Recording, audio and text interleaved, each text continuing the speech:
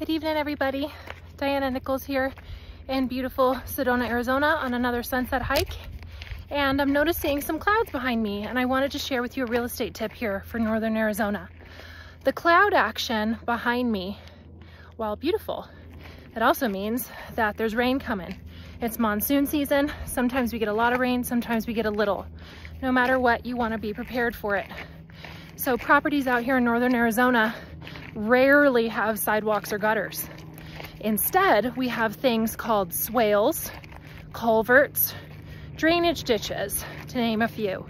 You want to make sure that as a property owner or steward of a property out here, that your swales, drainage ditches, or culverts are completely free of debris. You want to make sure that so that water does not back up and go towards your house or your neighbors and make them really mad. Call me, PM me, or text me with any questions. Good night.